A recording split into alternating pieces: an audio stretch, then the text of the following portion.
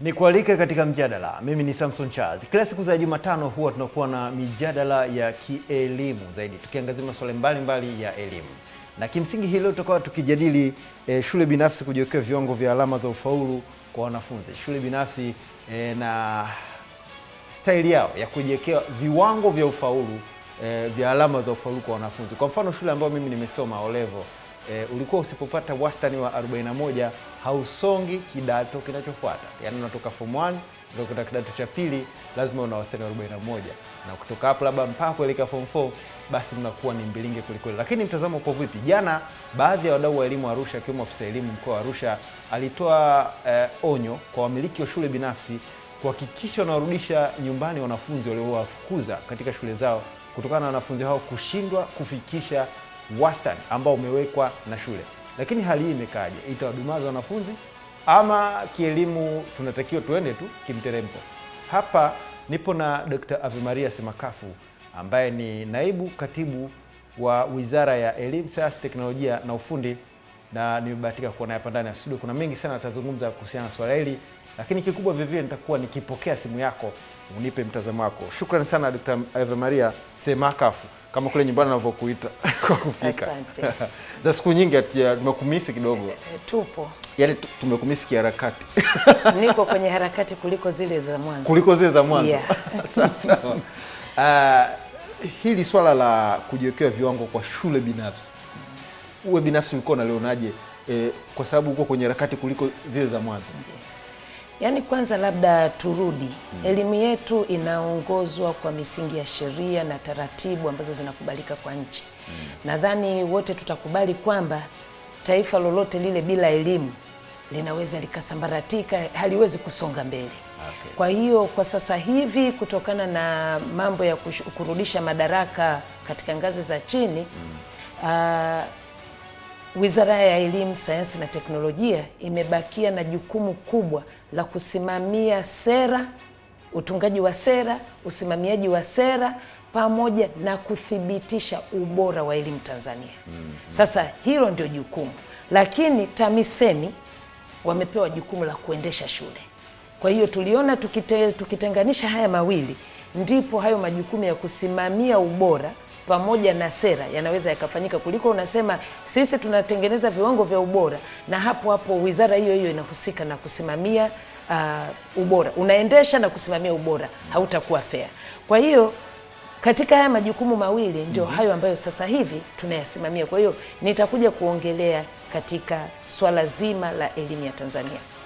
Kwa hiyo katika elimu ya Tanzania, katika mada ambayo tunaizungumza siku ya leo, ni kwamba nadhani kama ambavyo zilikuwa sekta nyingine ilishakuwa imebaki ni holela. Mtu anakwenda anasajili shule, unaposajili shule unapewa sheria na miongozo yote. Lakini wakifika mtaani wanaamua wanachoamua. Sasa hili ndio limekuwa ni tatizo kubwa sana ambalo mimi tangu nimeingia pale nimekwenda kulikuta ni linatatiza.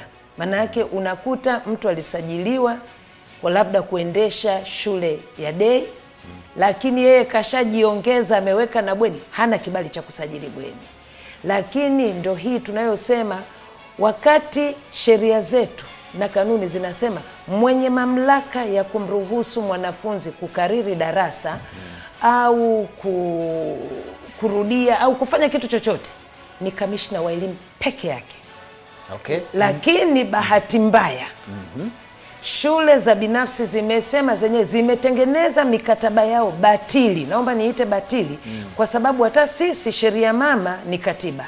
Kwa hiyo sheria za nchi haziwezi, hata zikitungwa namna gani, hazitakiwi kwenda kukinzana na sheria mama. Kwa hiyo wao wametengeneza mikataba yao, wanasema bodi zao za elimu zimewaruhusu, wanaweka mikataba na wazazi. Mtoto wako asipofikia wastani wa 55 wala sio 40, 55 tena huyo ni wa chini, lakini kuna wengine wame maintain 60, 65, anarudi nyumbani. Aende akatafute shule nyingine. Sasa hapo unaanza hata kujiuliza kama kweli lengo la huyu mwenye hii shule ni kutoa huduma ya elimu au amekwenda kugeuza pale ni mahali pake pa kujipatia income. Lakini kwa mfano unaweza kuniambia utaratibu tu wa shule Na ndio maana tunaona kuna shule zinafanya vizuri ni kwa sababu zinajiwekea utaratibu. Mimi ni Sam, unanipa kibali nafungua shule, St. Sam kwa mfano. Ninajiwekea utaratibu kwamba mwanafunzi ninayemtaka asiwe bogus. Ninataka mwanafunzi wa standard fulani, na ndio maana labda ninafanya vizuri kitaifa. Nakuwa wa kwanza, nakuwa wa tatu, nakuwa wa pili na kadhalika. Kwani nyinyi kuna utaratibu gani ambao hamuingilii shule binafsi na taratibu ambazo mnazingilia shule binafsi? Kwa sababu hii ni katika kuboresha ubora na tunaona shule binafsi zinafanya vizuri. Naomba niseme kwamba kitu wanachoruhusiwa ni kufanya mahojiano, interview, wanapoingiza form 1. Lakini kisheria tunachuja darasa la 4. Kuna mtihani wa kitaifa wa kupima. Tunapima darasa la 7, tunachuja. Tunapima kidato cha pili, form 2, pale. Baada ya hapo lazima wamalize shule. Baada ya hapo lazima wamalize shule. Hiyo moja. Lakini 2, naomba niwe mkweli. Huu ushindanishaji ambao tunaufanya sasa hivi sio fair. Kwa sababu wao form 1 kwanza wanaichukua kwa interview. Mpaka mtu afaulu kwa kiwango fulani ndio wanamchukua. Wanashindwa kumwendeleza. Ikifika mwisho wa kidato cha kwanza wanamchuja. Inafika mtihani wa taifa wa form 2 watoto watapita. Lakini form 2 kwenda form 3 na ni form 3 kwenda form 4 wanachuja tena kabisa, wanasema mwisho 60, max 60, nenda katafute shule nyingine. Uende ukatafute shule nyingine, shule gani? Manake tunapokaa tukasema ni shule zinatoa elimu. Elimu sio 2 mara 2. Elimu ni malezi, unamkuza huyu mtoto. Na mafanikio yako ni kuhakikisha umemtoa hapa chini, umemleta juu. Kazi ya elimu inatakiwa iwe imekwenda hivi. Huwezi tuwe kuwa umepata division 1 tupu. Ile ndio tunasema wanalalamika kwamba wanaambiwa wao shule za binafsi ni biashara. Hapa ndipo biashara inapoonekana. Kwa nini afukuze mtu ambaye atapata anategemewa kupata division 2, division 3, akangangania kwamba wale wote wenye division 1 anawataka shuleni kwake, ili aweze kuvutia biashara, wanafunzi wengi waende kwake. Kwa hiyo mimi nadhani kwanza ni kinyume cha sheria, kinyume cha utu, lakini tunaomba turudi kwenye sheria za nchi zinasema nini. Watoto wao wameingia kwenye kutoa elimu Tanzania kwa kufuata misingi au mfumo wa serikali yetu ya Tanzania. Kwa hiyo jambo la kwanza, wakisha enroll watoto darasa la kwanza, watasubiri mpaka darasa la 4, watumie mbinu zao zote, kama wao kweli ni educators, kama wao kweli ni walimu na wao ni kweli wamebobea katika fani ya elimu, watahakikisha wanatafuta mbinu tofauti za kuwakuza watoto wao ili waweze kwenda na kupata mambo mazuri. Dr. Semakafu, mpaka hapo ni sheria na kanuni. Ni kanuni na kukaa kanuni siku zote ni makosa, naweza kusema hivyo. Ndiyo. Lakini kikawaida kabisa kiutaratibu, huo mfumo utatuzalishia wasomi wa aina gani? Mwanafunzi anaamka anajua sipimu? Hapana, upimaji upo. Okay. Upimaji upo, na ndio maana tunaongelea. Kwani shule za serikali sasa hivi wakina Kisimiri wanatoka wapi? Umenielewa? Yani tuwe wa kweli, upo. Na huwezi ukategemea, ukishaona wewe mwalimu umekwenda darasani umeingia watoto wote ni A, una kasoro. Lakini sasa kwa huu mchezo wa kuchuja, ndio utapata A darasa zima. Yani ina maana hao watoto wako wewe ni malaika wameshuka.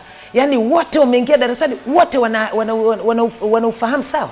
Hiyo naomba nikueleze ni kasoro ambayo hata sisi wenyewe nadhani hapo niliposema tulipoyumba ndio hicho kitu. Lakini issue waone wa division 1, waone wa division 2, tumeumbwa kama hivi vidole. Kuna virefu, kuna vifupi, lakini ndio vinatengeneza mkono mmoja. Juzi kati hapa Mheshimiwa Waziri Jafo tulimsikia akizungumzia kuhusu shule za vipaji maalum, kwamba kama hautakuwa na vigezo kwa shule za vipaji maalum utarudishwa shule za kawaida. Huo ni uchujaji? Hapana, ni kwamba naomba nikueleze tuna malengo. Katika nchi yoyote lazima ina malengo yake katika elimu. Kwa sababu nadhani utakuwa umekumbuka kwa miaka kadhaa hapo nyuma, mtu yoyote yule anaenda kusomea udaktari alikuwa hapati mkopo, anapewa grant. Umenielewa? Yani yeye anapewa ni kama ruzuku ambayo ilikuwa hairudishwi. Nini? Tulikuwa na malengo mahususi. Sasa hivi tunaongelea tunataka kwenda kwenye Tanzania ya viwanda. Ni lazima tutengeneze shule ambazo wale ambao tayari unawahisi katika upimaji, ukiwa mwalimu unajua kabisa huyo ana kipaji cha ziada. Hatuchuji. Wale wenye vipaji ya ziada wapelekwe katika shule maalum ambapo watahakikishwa kwamba tuna uhakika wa kupata angalau 5% ya wale wote watakao graduate, watakao maliza kidato cha 4, kidato cha 6, waliofikia lengo fulani ambao watatusaidia kutuvusha. Huwezi ukasema kwamba unapeleka mahali pote kila kitu sawa ukategemea mabadiliko. Ni lazima uwe na mikakati. Kwa hiyo mikakati iliyokuwa imewekwa ni kwamba lazima tuchague. Naomba nikueleze, hata wenzetu wa Marekani, hata wenzetu licha ya kwamba wameendelea, wana Harvard yao. Umenielewa? Harvard iko pale pale. Na ile inachukua wale ambao wana kipaji maalum, na wakitoka pale wale ndio wanaotegemewa kuwa think tank ya maendeleo ya nchi. Na sisi hatutaki kujikuta tumetoka hapo. Kwa hiyo tunachofanya sasa hivi ni kwamba swala sio kwanza kurudisha zile za vipaji maalum. Hata shule za ufundi tuna mpango wa kuzirudisha sasa hivi. Hapo katikati nadhani zilifutwa, lakini tunaona sasa hivi hatuwezi kufika kwenye viwanda kama tutakuwa tumefuta ufundi, tutakuwa tumefuta kilimo, tutakuwa tumefuta biashara. Kwa hiyo hizo ni fani ambazo tunataka zirudi kwenye mstari wake. Kwa mfano ukijaribu kuangalia matokeo ya shule binafsi na shule za serikali, matokeo kidato cha 4, kidato cha 6, hauoni bado kama huu utaratibu una manufaa, kwa sababu zimekuwa zikifanya vizuri sana shule binafsi? Naomba nikueleze ukweli, zimetengeneza matabaka. Lakini zinafanya vizuri. Kufanya vizuri hazijafanya vizuri kwa sababu zinachekecha. Umenielewa? Ukiwa unachekecha, huwezi ukasema wewe utaenda kulinganishwa na ule unga. Umenielewa? Unasonga ugali. Unga uko na machenga yake, unapikia ugali.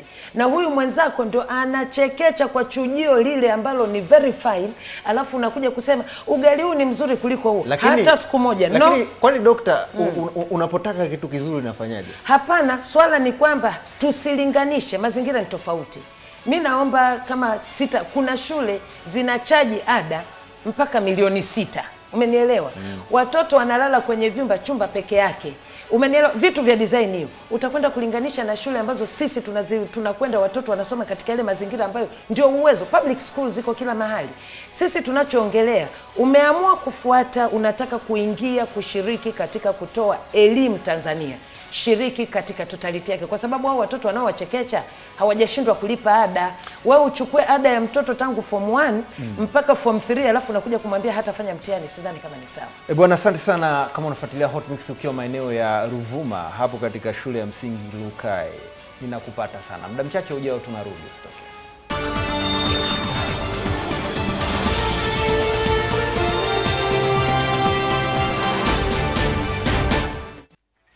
Big up sana kama upo maeneo ya Zanzibar, hapo Pemba na Unguja katika vitongoji vyake na unafuatilia HOTMIX ya EATV. Mimi ni Samson Charles. Kimsingi hapa tunaangazia viwango ambavyo huwa vinawekwa na shule binafsi. Sasa mtazamo uko vipi hapa wa wazazi na serikali? Nitakaribisha simu moja kama mzazi, unaangalia vigezo gani unavyompeleka mwanao katika shule yoyote ile, nikiwa na Dr. Maria Simakafu ambaye ni naibu katibu mkuu wa Wizara ya Elimu. Unajua, kwa mfano unakuta shule inafaulisha wanafunzi wote, au shule unakuta shule darasa zima lina division 1 ambayo unakuta ndo shule ya kwanza Tanzania kwenye kidato cha 4 na cha 6. Kwa hiyo tuichukulieje? Ina matatizo. Unajua, unaposema kupima, labda nitakueleza. Mimi nilikuwa unanijua kwamba ni mwanaharakati wa jinsia. Na kuna katuni moja, picha moja ambayo huwa tunaitumia mara nyingi sana. Kuna huyu mkaka amekaa amevaa jeans na hii pensi za mazoezi, chini ana raba na misuli yake imetuna vizuri, amekaa pale. Pembeni yake kuna mama mjamzito kabeba mzigo kichwani na huku kashika mtoto, wamechorewa mstari kwamba wakimbie pamoja. Obviously atakayekimbia ni ule kule. Huo ndio mchezo tulionao sasa hivi ukitaka kulinganisha shule zetu za serikali na shule za private. Mimi naomba niseme ukweli, nitapenda kutofautiana na analysis ambayo inatolewa na wengi. Kwangu mimi, shule kama Songea Girls ilikuwa na watahiniwa zaidi ya 530 mwezi wa 5 majibu yalivyotoka. Na iliweza kuwa na umeelewa, yani hao wote ni wamekaa form 6 kuandika mtihani. Shule hii moja 530 kitu au 540 kitu. Shule moja. Na pale alipata wa division 1 wa kutosha, wa division 2 wa kutosha, division 3 wa kutosha na 4 wa kutosha. 4 walikuwa wamepungua kidogo. Kwa hiyo mimi kwangu huyu ningemwambia ndio mwenye ubora, manake ameweza kweli kushika wale watoto na kuwa manage na kuweza kuwafikisha. Wewe unakwenda kwenye shule, naomba nikusaidie. Shule ina watoto 45 ndani ya darasa. Wazazi wana uwezo wa kufanya kila kitu pale shuleni na kila kitu. Kila kitu. Utakuja kumlinganisha na huyu mwenye kundi la watoto 500 na kitu. Ndio maana nasema hapo hata huu ulinganifu tunaotoa kwamba hawa ni wa shule 10 bora za kwanza, inabidi tuanze kujiuliza. Ukijaribu kuangalia kwa mfano hata huko serikalini. Hivi tuna mfano wa viongozi ambao wamewapeleka watoto wao kwenye shule hizo za wanafunzi 100, tujue kweli hapa kuna kania fulani, lakini tunakuta naenda nje. Naomba nikueleze ukweli. Mimi kama pale wizarani karibu colleagues wangu, mimi sina mtoto mdogo. Watoto wao wako kwenye shule za kawaida. Na wengi viongozi utakuta wanaongea watoto wao wako kwenye shule hizi za kwetu za kawaida. Kuna wachache watakuwa wamekwenda kwenye hizi shule za private. Ukatajia viongozi unaofahamu wa shule za kawaida? Siwezi kutaja majina ya watu, that is a private thing. Okay. Lakini kuna viongozi serikalini watoto wao wapo shule ambazo ni za kawaida. Zilikuwa zinaitwa Kayumba tena. Ndio hizo Kayumba. Usiongelee tu kwamba Kayumba, hata mke wa rais wa sasa, mke wa rais mstaafu tunaambiwa Mzee Kikwete walikuwa wanafundisha Mbuyuni. Na watoto wamesoma Mbuyuni. Kwa hiyo sasa hicho kitu ukishataja na hicho wanaongea kila siku, sio jambo la ajabu. Unajua mtu anaweza kasema jambo la ajabu kwa sababu saa nyingine unasikia serikali inapambana na uwepo wa walimu wengi ili kuondoa idadi kubwa ya wanafunzi darasani kwa sababu hawaelewi. Sasa which is which? Serikali inapambana na vitu ambavyo shule za private zinafanya. Serikali haitaki wanafunzi wawe 100 darasani, mwalimu awe mmoja. Naomba nikueleze, standard ni wanafunzi 45. Ndio. Lakini kama ni 45, huwezi ukazuia wengine kupata fursa. Unajua 45 kama uwezo wako unakuruhusu. Kama haukuruhusu ni lazima uendane na hali halisi ulionayo. Lakini sisi tunataka mwanafunzi asome. Ajue amekuja hapa shuleni kusoma, hiyo ndo kazi yake. Anafundishwa, anapewa mwalimu, soma, faulu. Tunakupa marks hizi hapa. Fanya vizuri. Naomba nikueleze, enzi zetu zile tunasoma, kuna watu waliokuwa wanatembea kilomita 5 kwenda shule asubuhi na kilomita 5 kurudi shule. Ndio maana tunasema ukifungua fursa, hakikisha fursa ni kwa wote wakati unaendelea kucheki standardi zako. Kwa hiyo sisi tunachoongelea ni kwamba wewe kama umeamua kwamba wewe ni mwelimishaji. Uelimishaji ni kitu kingine. Maana hapa tunaongelea mambo ya kuchuja. Unapochuja yule unayemwambia nenda katafute shule nyingine, huyo mwingine ndo anayetaka kupata division 0 na division 4. Manake mwalimu mzuri ni yule ambaye atampata mtoto ambaye hajui kitu, akaweza kumfundisha na kumsaidia mpaka akatoka division 1, division 2. Yule mimi nampa tiki, yule ndio mwalimu. Lakini wewe ambaye umechekecha, umechukua hii fine, alafu unakaa unaifanyia revision, ndio unakuja kusema kwamba mimi hapa nina uwezo, nina kila kitu, watoto wangu wote division 1. You are not a teacher. Kwa hiyo muda huu unavyozungumza na wewe, naibu katibu mkuu wa Wizara ya Elimu, mtu anayemkaririsha mwanafunzi ama anayemfanya mwanafunzi arudie kidato, anafanya kosa la jinai, kwa sababu mwenye mamlaka ni kamishna wa elimu peke yake. Mtu anayetoa mtihani wa kuchuja na kuweka kiwango cha wastani labda 60 ama 50, anafanya kosa. Kwa hiyo kuna hatua zozote ambazo sasa hivi unaweza ukaniambia zinaweza zikachukuliwa kwa sababu style hiyo ipo? Naomba nikueleze, ndio maana tumetoa, na safari hii barua zimepelekwa, waraka umepelekwa, umetawanywa, na wanajua, lakini wamekumbushwa. Kwa hiyo safari hii ni hatua za kisheria. Unafanya, unachuja, ukipewa onyo, hutaki kulisikia, tunakufutia nani hii? Tunakufutia kwamba hiyo kama ni O level, tutakwambia shule yako huwezi kuendelea kudaili wanafunzi. Manake hutaki kushiriki kihalali katika mfumo wetu wa elimu. Tukizungumza hivyo, kwenye elimu ya juu tutakuwa na staili hiyo. Chuo kama cha kilimo SUA, wanachoenda wanafunzi 50, unabakia 6. Tutakuwa na staili hizo. Naomba nikueleze, utaratibu wa kuendesha elimu msingi ambayo tunaita basic education ni tofauti na vyuo vikuu. Vyuo vikuu wana supplementaries, vyuo vikuu wana discontinuation. Hizo ziko vyuo vya juu. Na wanakuwekea kwamba baada ya miaka 2 au 3, wewe uliyekuwa discontinued, uliyefukuzwa kwa sababu za kitaaluma, unaweza kuapply ukaanza tena shule. Hizo ni taratibu za elimu ya juu. Okay. Lakini huku kwenye elimu msingi ambayo ndio tunaita basic education, kuna taratibu zake. Kuna taratibu zake zifuatwe. Lakini vile vile tuna vikao vya wadau. Okay. Kama wanaona kuna issue yoyote, ni afadhali tuje, hatufanyi tu watu hawakurupuki pale wizarani wanasema kuna vikao vya wadau ambao tunakubaliana, jamani, msingi tunafanya nini, tunafanya kitu hiki. Tukikisha kubalika, hicho ndio kinachoenda kufanyiwa kazi, kinatoka. Lakini kila siku utakuta kuna watu wanasema wenyewe wanajiongeza. Sasa huko kujiongeza ndio kwenye matatizo. Shukrani. Haya, asante sana. Hivi kule nyumbani wanakuita semakafu kweli ama semakafu? Semakafu.